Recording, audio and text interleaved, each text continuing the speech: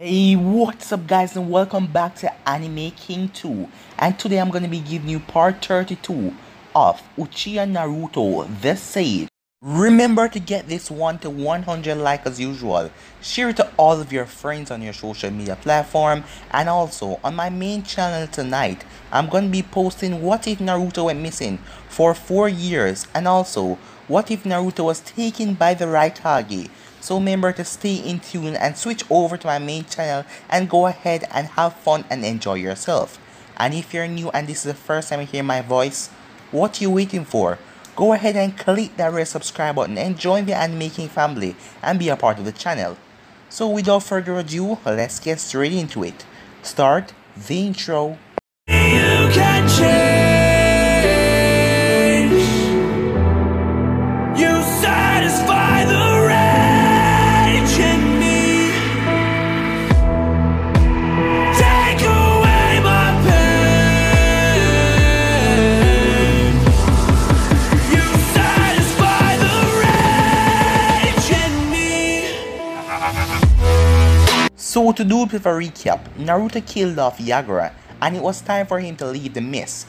He then met up with Kakashi, Jiraiya and Sasuke as he put Sasuke in a Tsukuyomi world and told Sasuke that two of them are going to rebuild the Uchiha clan and make it better than ever.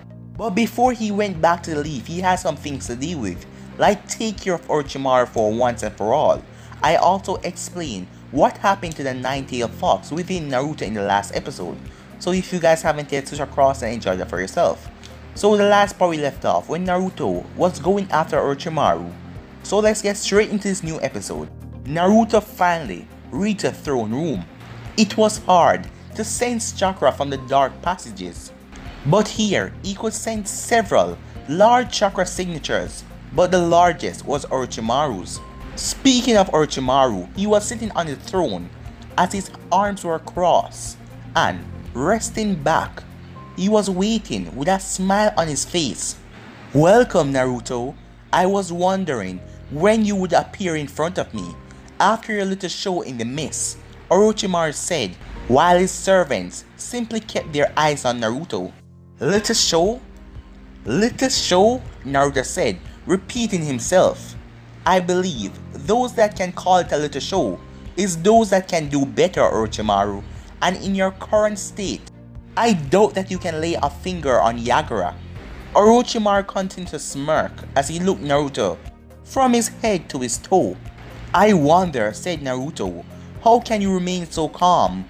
Last time I did show you that I was far superior to you. I thought you would be running away, knowing that I would be after you. That is what a snake does best after all. Oh my, you are rather talky today, aren't you, Naruto? Orochimaru said with a grin, a creepy grin. Do not get overconfident, boy. Things will not go as they did last time. Let me guess. They will be different because you're a Sannin, right? The slight frown from Orochimaru gave Naruto the answer. Naruto shook his head disappointedly. And here I thought that you were smart, Orochimaru. Orochimaru then snapped his fingers and four figures stepped forward, sending your children to their deaths. Are you that cold, Orochimaru? Naruto asked. Orochimaru ignored Naruto. Give our guests a proper visit, he ordered. Yes, Orochimaru. The four figures replied at the same time. Naruto shifted his eyes as he looked at them. This is a famous Sound 5. No, rather the 4. The leader is dead. Such a pity. As Naruto knew the leader of the group, Kimimaro, and he was the strongest. Perhaps even stronger than Kabuto, if it was not for his illness. Who the hell do you think you are? The red-haired woman said. She was the only female in the throne room. What kind of dumb question is that? Naruto asked as he stared her directly in the eyes. She was about to curse at Naruto when her teammate stopped her. Teyawaya, don't get riled up before we even fight our opponent. Screw you, fatty, she said irritable. This was another kind of woman that Naruto was seeing. He has never seen her kind before. Perhaps she was the way she was because she spent more of her time with man. and she never get a chance to do anything womanly. Are you guys just gonna stand there, or are you guys gonna come at me? Said Naruto, as that did the trick. They charged at Naruto, all four of them, as they all vanish. Naruto then activates his eternal Mangeto Sharingan. Unfortunately, I have important matters to deal with, and I don't have time to waste with a bunch of idiots, said Naruto, as he prepared to fight the Sound 4. He could see them scoff with his eyes when he said those words. They did not think that he could beat them, such pitiful childrens. Jirobo, the fat one, was the first to charge at Naruto. He appeared in front of Naruto and swung his hand up to give Naruto an uppercut. Naruto simply leaned back as he avoided the punch. Just as he did that, he blocked against a flying kick that was coming towards his head. He then ducked under the powerful punch as Teiwaya passed him and hit the ground. He then narrowed his eyes to his left side as he felt someone charge at him. As he saw Seikon charging towards him, he was fast, but Naruto was faster. The Sounding jumped up in the air as Naruto was still in a crouched down position after blocking Teiwaya's kick. Seikon came descending down to Naruto to kick Naruto right in the head. Naruto brought both of his hands out as he blocked the attack. While still on the ground, Jirobo charged him and kicked him from behind. As Jirobo's foot made contact with the gunbei on Naruto's back, which it absorbed. As Naruto then flipped back and got out of their range. As he landed on the ground gracefully, but was forced to jump back again to avoid a powerful punch that created a big hole in the ground from Jirobo. Naruto then quickly tilted his head as he avoided a golden arrow that almost pierced him. The arrow flew past him at a rather fast speed and hit the wall, breaking right through it. The Sound Force stood next to each other with smirk on their faces. They were all smiling because they were having Naruto on the defensive. I don't see how this guy is to be strong. He doesn't seem that badass, said Teiwaya. He just seemed like a stupid, dumbass brat. Orochimaru just sat and watched with interest as the teamwork of his elite guards were above average as they worked together well. He was pleased how things were going at the moment, but he will still not underestimate Naruto. He did it last time and he almost died, and he will not do it again. Naruto had yet to be on the offensive.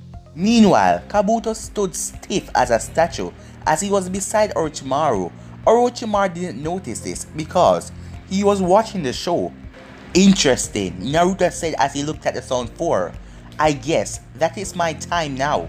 One of you will be dead in the next minutes, Naruto said, as Teiwaya and all of them scoffed at his words. Naruto then charged at the four of them with incredible speed. Within seconds, he was already in front of them with a single hand signed, Hell, Wind Release, Wind Breakthrough. He muttered. He didn't use the wind to cause much damage, but it was enough to make them lose their footing. Kidomaru managed to escape from the jutsu, but Naruto did not attack the ones that were hit by the jutsu. No, he vanished from sight as he appeared in front of Seikon. As Seikon didn't predict this kind of speed, as Naruto appeared in front of him, kicking him in the chest, sending him flying away. Naruto then sidestepped a punch from Kidomaru. Within seconds, Teiwaya was in front of him with a raised foot intending to slam her foot down on his temple. Naruto simply caught the kick with his hand. Jirobo then charged at him with the intent to break a few bones. Naruto squeezed onto Teiwaya's leg as he spinned around at high speed and released her as she slammed right into Jirobo. Naruto then flashed behind the two before they could reform. But before he could do anything, Seikon appeared in front of him and stopped him. But Naruto did not waste time as he muttered, Amaterasu. Seikon was then engulfed by black flames that started to engulf his flesh little by little. He screamed out as the heat was absorbing his body. He fell to the ground kicking and screaming as he tried to put out the fire, but nothing would work. Naruto then took out his blade as he walked calmly towards Seikon. He channeled wind chakra into his blade as he was about to cut off Seikon's head, ready to end his misery. but he was stopped from going forward as an arrow landed in front of him. He looked up to see Kidomaru holding a bow. "One more step closer and I will spill your guts with my next arrow," he shouted. "You really think that you can pierce me with your toys? Arrogant child," thought Naruto. Naruto put back his sword as he spoke. "I wanted to end this misery, but I guess we will just have to watch him suffer." Kidomaru's response was shooting arrows towards Naruto. Naruto pulled out his blade again. He sliced each and every arrow in half with his wing chakra into his sword. A minute later, Seikon was already dead due to extreme pain and a part of his body consumed by the black flames. Naruto then vanished as he appeared behind the other tree, as he did not want them to use their curse mark, as it would just waste his time, and he wanted to go for the main fish right now, that is Orochimaru. He ran through hand signs as he muttered, "Lightning release, lightning dragon," before any of them could notice him. But they did, however, notice a chakra spike from behind them. But before they could do anything, the lightning dragon already reached them. It hit them dead on and gave them incredible shock towards their bodies, leaving their entire bodies paralyzed temporarily. Naruto knew that Orochimaru saw him behind his bodyguards, but yet Orochimaru did not do anything.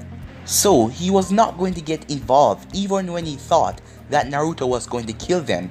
Naruto then grabbed Kidomaru by the neck as he squeezed his neck and slammed his fist into his gut.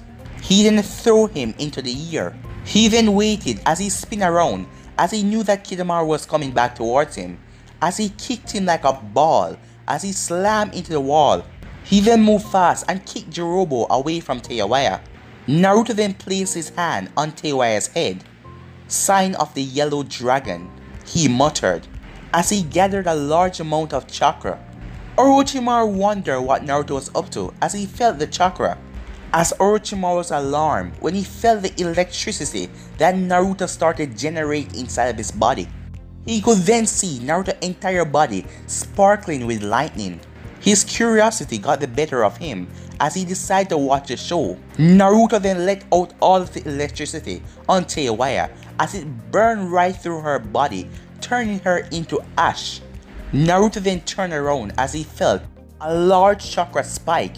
The two remaining had activated their curse mark seal, something that Naruto didn't want to happen. It would just waste more time. "Well, I guess it cannot be helped," he said as he pulled out his sword. Kidomaru, who was now holding a golden blade, was the first to charge at Naruto and attempted a vertical slash across Naruto's chest. Naruto leaped back as he avoided the attack, but Kidomaru did not stop with his attacks as he swung his blade rampant and wild to cut Naruto's head off of his body for what he did to his teammates. Naruto then dodged one of his swipes. "I've had enough of this," said Naruto as he pulled up his blade to swipe at Kidomaru. Kidomaru intended to block it, but he didn't realize that Naruto's blade was infused with wing chakra, as Naruto cut right through his blade and with one quick slice, sliced Kidomaru in half. Jirobo rushed at Naruto, intending on killing Naruto, but he made one mistake as he looked into Naruto's eyes. "Haven't you been told that to look into a Uchiha eyes was suicide?" "Tsukuyomi," said Naruto. Jirobo then fell down as he dropped unconscious. Naruto walked over as he placed two of his fingers on Jirobo's chest where his heart was. "Lightning release. Lightning beam," Naruto said as he released a beam of lightning that pierced right through Jirobo's heart, killing him. Naruto then turned. As he looked, all of Orochimaru's bodyguards were dead. It was now him and him alone. "Now, Orochimaru, shall we?" stated Naruto as he held on to his blade. He walked towards Orochimaru's throne before stopping as he noticed that something was wrong with Orochimaru. "You are weakened severely," Naruto stated as he looked at Orochimaru, who was still sitting comfortably on his throne. "No wonder you did not attempt to take advantage of me while I was fighting with your children. You know you would have died," Naruto said as he was a bit disappointed. He wanted to face Orochimaru in his true power, but Orochimaru was currently weak. Orochimaru smirked as Naruto sighed. "In your current state, I cannot fight you seriously," he said as he placed back his sword on his side into the sash. "You are too weak," said Naruto. "Killing a weak Sannin? No. You are no longer deserving to call a Sannin. You are below me." Orochimaru chuckled as he stood up, as his chakra was sick and demented, as it would have hurt anyone else, the killing intent that he was sending off. But it was Naruto, and he was all badass now, so he didn't really care. He just looked at Orochimaru with unimpressed eyes. "You underestimate me, Naruto," Orochimaru said as he was still standing. "Like I said, things won't go the same as last time." "Yes," said Naruto, "I agree. This time, I shall end you quickly without hesitation or much trouble." Orochimaru then looked at Kabuto as he raised an eyebrow. "Kabuto," as he got no response from his number 2. "Kabuto," he said again, as he still didn't get any response. He then poked Kabuto on the forehead, as Kabuto's body hit the ground with a thud. As he wasn't blinking, he wasn't moved, and his eyes were fixed on one position. It was like he was frozen. Orochimaru frowned, as he knew that this was surely the work of a genjutsu. Well, it did not matter anyway.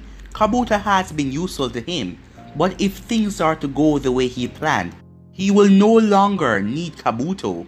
Orochimaru opened his mouth and a snake came out, carrying the sword of Kusanagi within his mouth. He gripped the sword with his right hand. Naruto simply shook his head. Fighting Orochimaru was not in his plans if he was this weak. The fight would only be annoying to him. Orochimaru then took a simple step forward before charging towards Naruto. He rushed towards Naruto in Jonin level speed. As he appeared in front of Naruto, he swung his blade to slice Naruto right on the chest. Naruto simply jumped back and avoided the attack.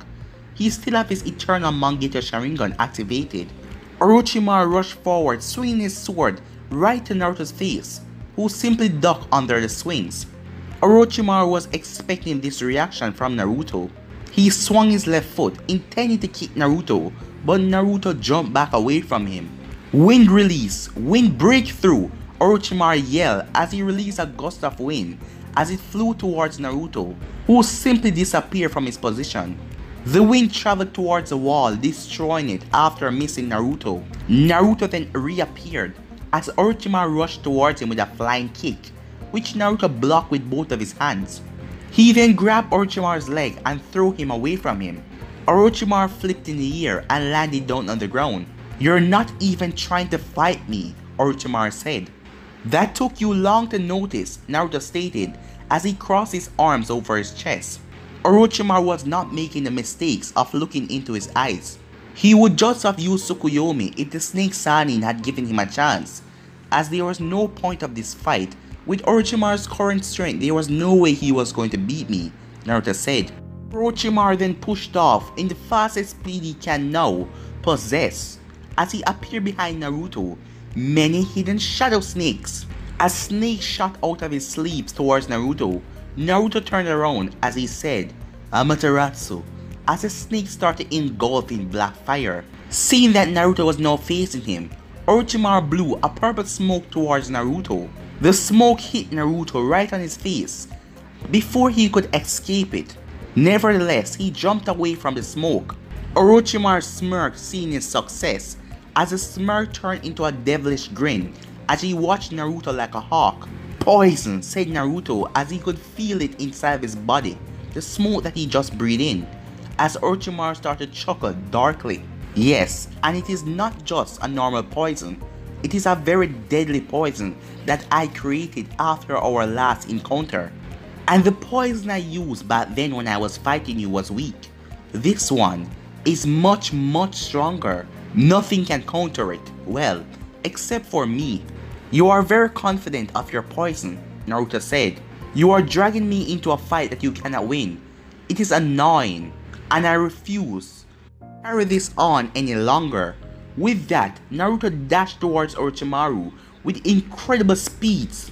Naruto slammed his fist into Orochimaru's face as he was sent flying back, slamming into a wall. As Naruto noticed that Orochimaru didn't do anything to try and dodge him, Naruto rushed towards the wall where Orochimaru had crashed. Naruto then rushed towards the wall towards Orochimaru as he then saw a snake. Suddenly, the world changed.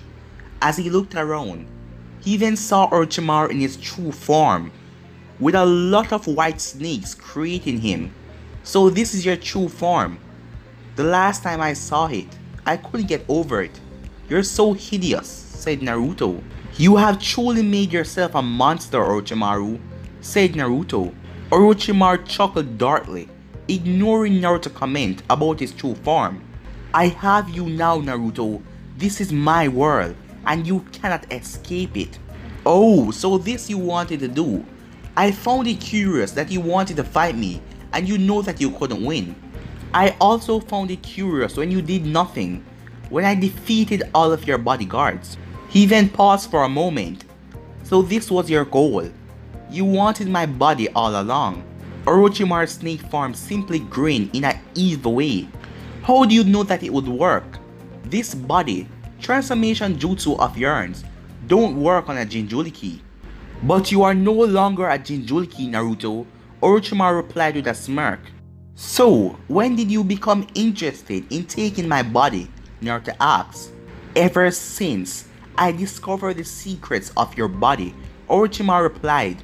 A pity, I will never make you do anything like that. Orochimaru simply chuckled. You cannot escape this world, it is mine, and I control everything here. Who said that this was your world? Naruto questioned. What are you saying? Said Orochimaru. Again jutsu. When I saw your true form, I know that you were up to something. So I placed you under a genjutsu to make you see what you wanted to see, Naruto stated. As the illusion dispelled and Orochimaru found himself staring at Naruto back at the throne room. You have tried this jutsu on Itachi before. Orochimaru, did you remember what he said? All of your ninjutsu before my eyes are useless. Naruto then paused for a moment as Orochimaru scoffed, remembering that embarrassing memory. So I, Uchiha Naruto, will repeat those words since you failed to understand them last time. Orochimaru, before my eyes, your ninjutsu are useless. Orochimaru charged at Naruto, looking very pissed and upset by his words. As he was still wondering why Naruto hasn't got weak because of his poison. The poison was deadly, he attested that. Perhaps that Naruto was just having a delayed reaction to the poison.